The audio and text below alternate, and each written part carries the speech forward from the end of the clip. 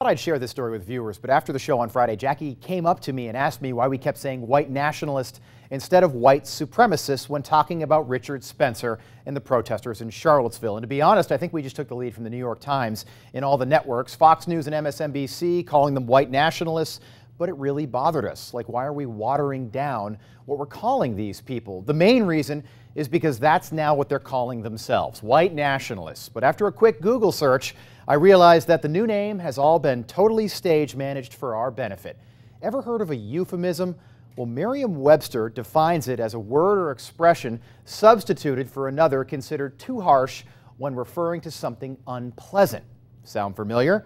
They're used all the time in modern language to basically temper how something sounds. Think internment camps versus concentration camps, or nationalism versus terrorism. Or how about this one? Sexual assault versus rape. Doesn't sound as bad, right? Terrorists versus insurgents.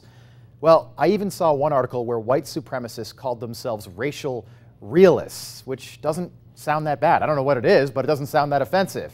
And how about their brand new wardrobes? Gone are the Klan robes and the white hoods, and now it's all golf shirts and khakis. Nothing offensive about that, right? Again, all stage managed to dazzle us and woo us and make themselves seem a lot less radical and more like the rest of us.